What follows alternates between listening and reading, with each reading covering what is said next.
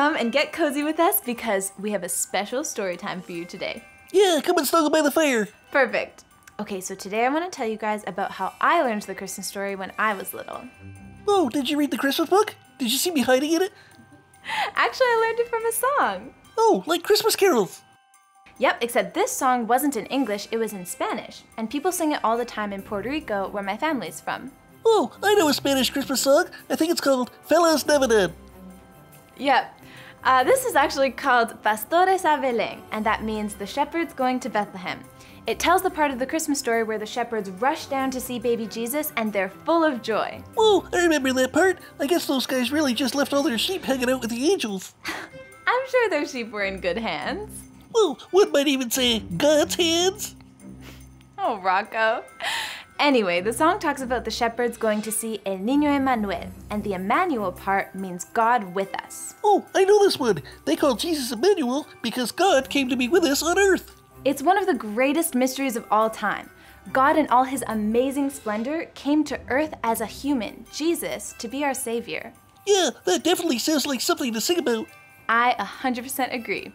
And the Christmas story is talked about, sung about, and celebrated in many languages and many different ways. Yeah, it's not just people here that celebrate Christmas, right? No, Jesus was given as a gift to the entire world. And the Christmas story brings hope to people everywhere because Jesus is a savior to all of us.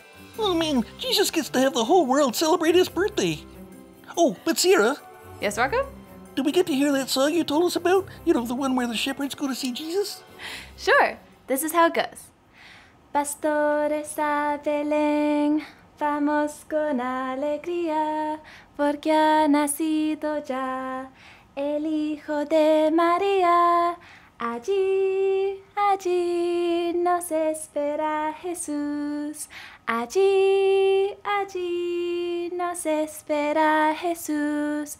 Llevemos pues turrones y miel para ofrecer al niño Emmanuel. Llevemos pues turrones y miel para ofrecer al niño Emmanuel.